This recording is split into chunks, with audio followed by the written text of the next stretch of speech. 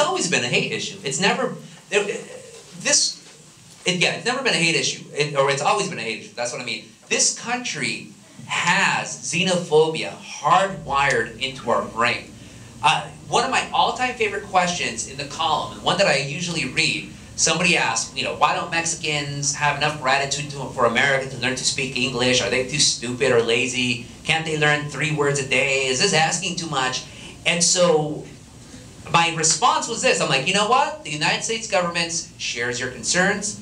They came out with a study, multi-volume study that concludes that these new immigrants, they're just idiots. They come to this country just to make money, send it back. They're not assimilating. They're having too many kids. They're just destroying our culture. We need to clamp down on immigration, and we need to send those immigrants back home to where they came from. That's what people are saying about Mexicans nowadays. The problem, though, is that report is called the Dillingham Commission report, and that report appeared in 1911. And those immigrants, those idiot immigrants that they were, and I forgot to say, the report also concluded that these new immigrants they're not like the immigrants of the past who did everything the right way. The Dillingham Commission was specifically criticizing Eastern and Southern Europeans, and even more specifically calling out, Hungarians, Italians, Greeks, Czechs, Slovaks, Poles, Serbs, Croats, all of those, all those immigrants from the north, from the Eastern and Southern, Russians, of course, southern part of Italy. And by the way, all those immigrants, those are the immigrants that we today lionize. They're the ones who came through Ellis Island, and they were grateful for America, and they immediately became Americans. No. That is absolute, that's an absolute lie. But that's always been the American way. We always love to castigate the present-day immigrant while we lionize the immigrants of the past. And it's something that you could trace through the history of America. You could even go back, I think it's the 1770s or 1760s, but before even the foundation or before America's independence from Britain, you had Benjamin Franklin railing against Germans in the Pennsylvania Valley. He didn't even bother calling them Krauts. He used some other arcane ethnic slur, but said, these Germans, they're destroying America. Within a generation, we're all going to speak German. And what happens every single generation? Those so-called idiot immigrants, sure, they go to their ethnic enclaves. That's just the immigrant way. You want to live among people who share your same values, the same culture. But then within one generation, those children, they no longer have that tie, that very strong tie to the mother culture. The second generation has even less of a tie. Then you start moving away from those ethnic enclaves. Then you start undergoing a process that sociologists call symbolic ethnicity, where you choose what parts of your ethnic identity you want to keep, but ultimately you're American. So it's like, if you're of Italian-American descent and you celebrate the feast of St. Gennaro, or if you're Irish, you just celebrate St. Patrick's Day, but that's the only part of your Irish heritage that you have, that's what happens. But all along the way, there's always been hatred of immigrants.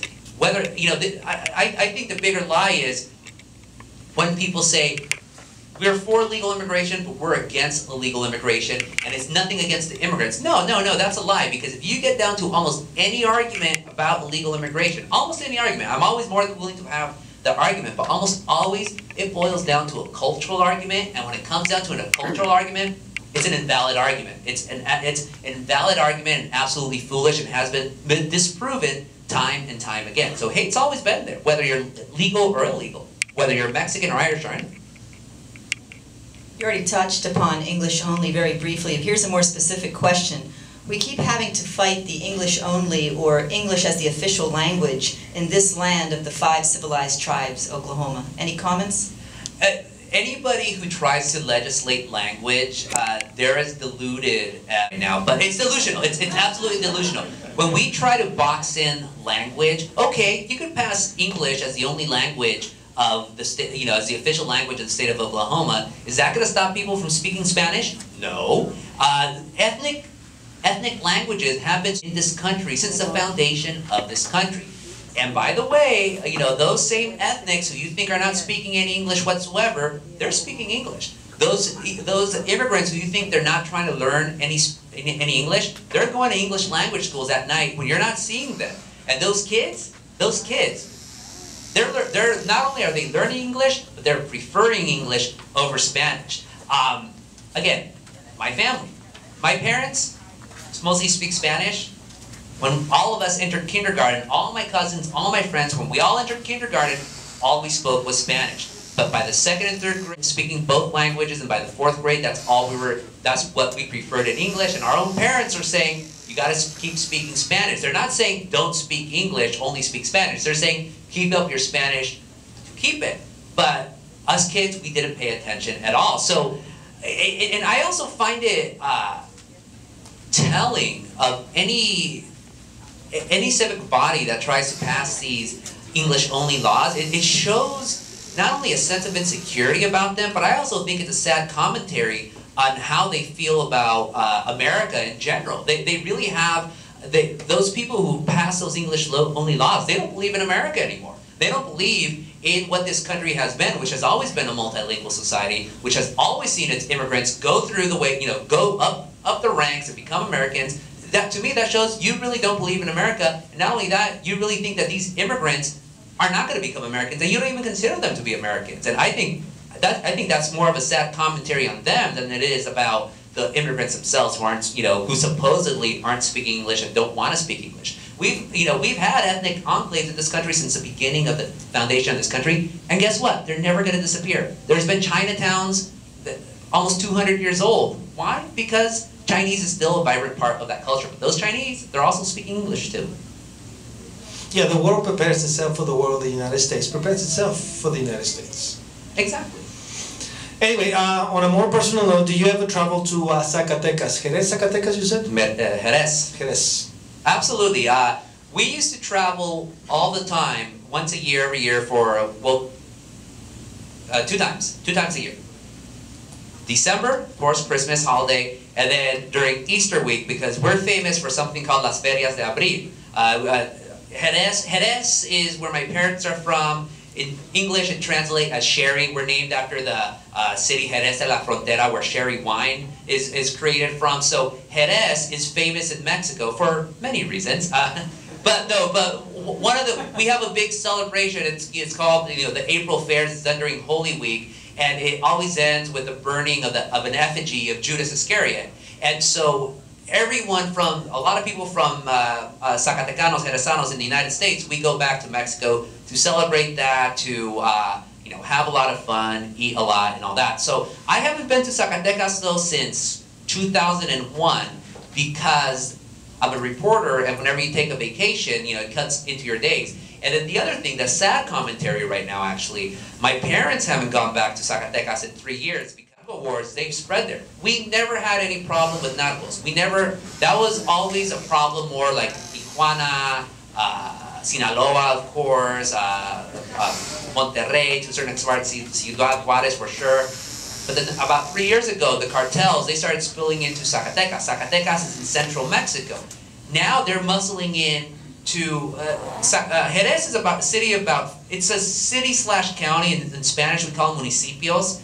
And my parents, they pertain to 2 small little villages. So now you have narcos there in the villages targeting the people who come back from the United States because they know they have money. There's been there's been extortion attempts, there's been kidnappings.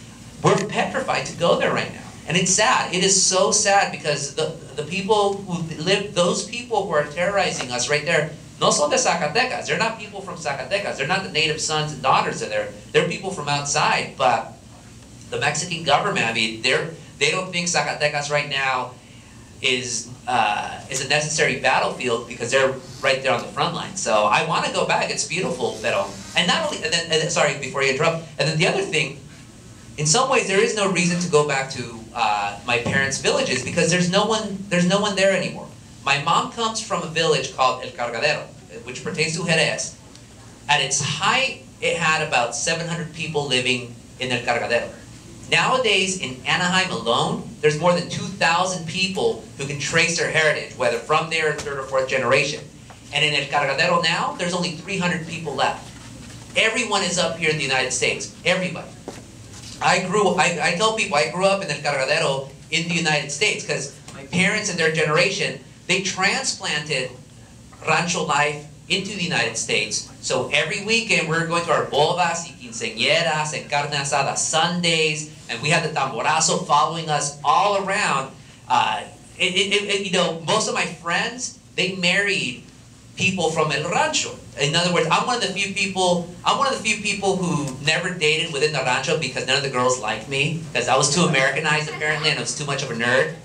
But everyone else, all my cousins, all my friends from the ranchos, they all intermarried. So that's how they, in some ways, in that sense, there's no reason to visit where we're from because it's all here now. They're becoming more ghost towns, in a way. They're becoming more what? Ghost towns? Yeah, ghost towns. They're ghost towns. They're absolute ghost towns, and it's sad. It's absolutely sad, but what else are we to do? We need to make an economy. The economy in our part of Zacatecas has been devastated for decades due to droughts, kind of like the Okies. Droughts and, loss of crops and all that. There's nothing there for us anymore. We had to come up, and now we reconstituted our lives here in the United States, and we mostly have now nostalgia for what we left behind. But we know that we're never going to leave anywhere.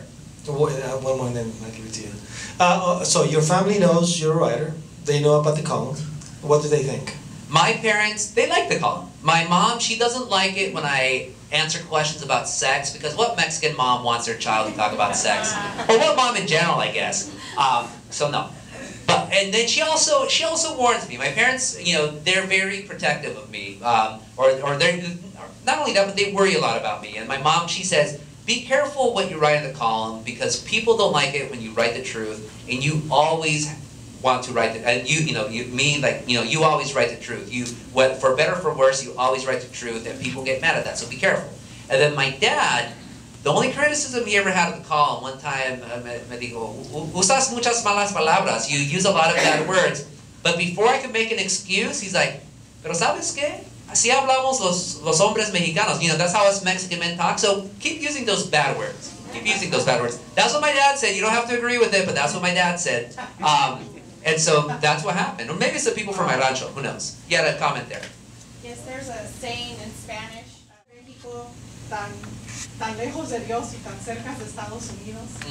And I want to know if you think there's a projection that by 2050 or so that Latinos in the United States will in fact be the numerical majority, perhaps, and if that will change the situation such that the juxtaposition of the relationship politically, economically with Mexico will in fact improve, perhaps strengthen. What do you see for Mexico politically, as far as their infrastructure, as far as their cartel situation, perhaps digressing, going away, things of that Sure. Thank you for your question. The lady quoted probably one of the most famous quotes ever about Mexico. In English, of course, is poor Mexico, so far from God, so close to the United States.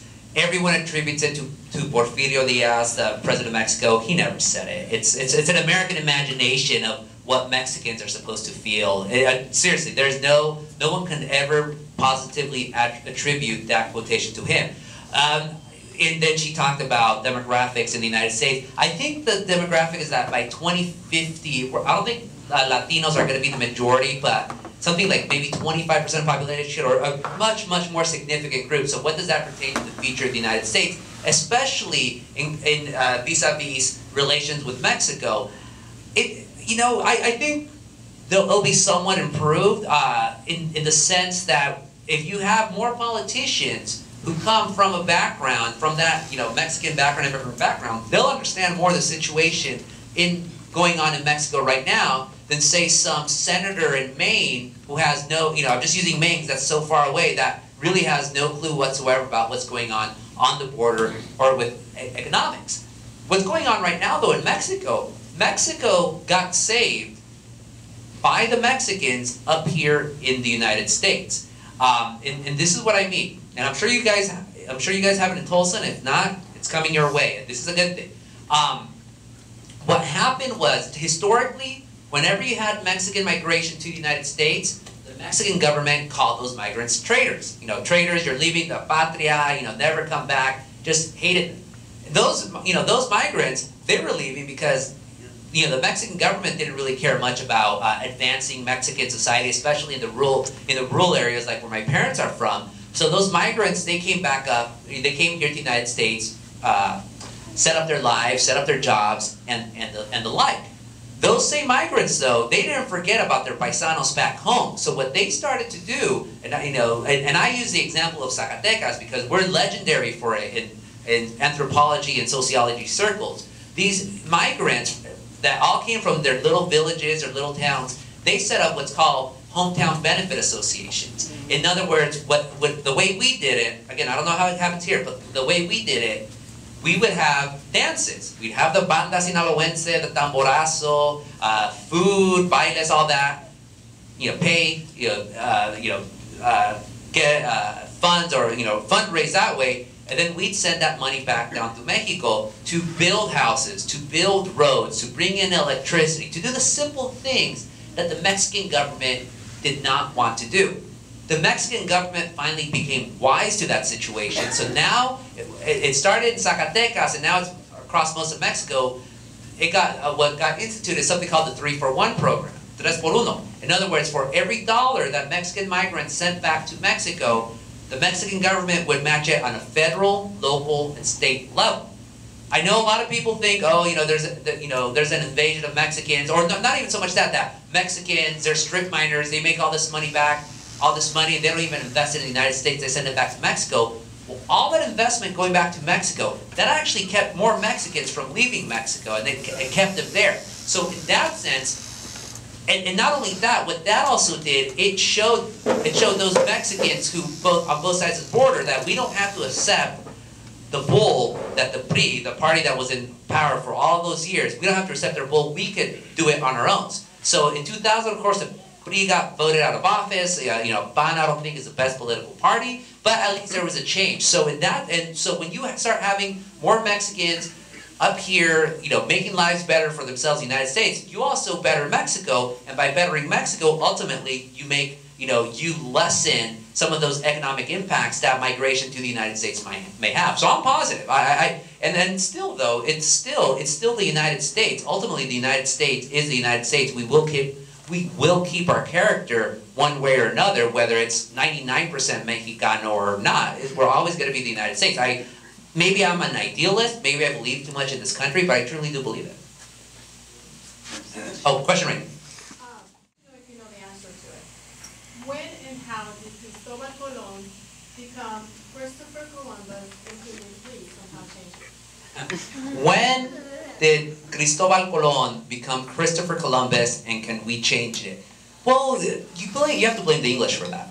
You can't blame Americans or all that, because the English, they did not want to use foreign languages, unless it's French. French is perfectly fine. But again, going back to that divide between Hispanic and English, I mean, you even have it in the quote-unquote New World. Cortes from an S into a Z. Like, that's how I always thought, the conqueror of Mexico, that's how I always thought Cortes was spelled, C-O-R-T-E-Z. Actually, it's C-O-R-T-E-S, and then there's an accent on the E. Why did we lose the accent? Spanish has so many diacriticals, so many of those accents and squiggly marks. We lost almost all of them. It's because, here you could blame American English, it's because for whatever reason, we just don't like the Spanish. I love American English. It's I do think it's one of the greatest languages on earth, just because we absorb so many words from so many other languages, but we don't like to accept accents